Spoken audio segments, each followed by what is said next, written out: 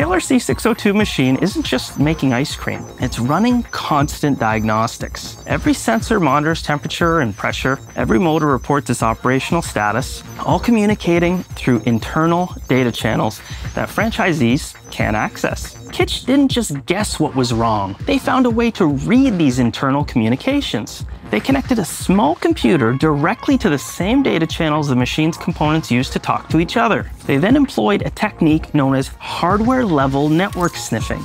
They connected to the GPIO pins, which are essentially the machine's exposed electrical arteries. This effectively allowed root access to the operating system, direct, unrestricted control over everything. They plugged into protocols like SM Bus, the system management bus, which is a constant stream of status updates, alerts, and coordination messages flowing between all of the parts. It's a low-speed, two-wire highway that lets components like temperature sensors and motor controllers communicate data. By connecting to the GPIO pins, the Raspberry Pi, which is a credit card-sized computer costing less than $50, used by Kitch, effectively joined the machine's inner circle, gaining direct, unfiltered access to every operational parameter and error state.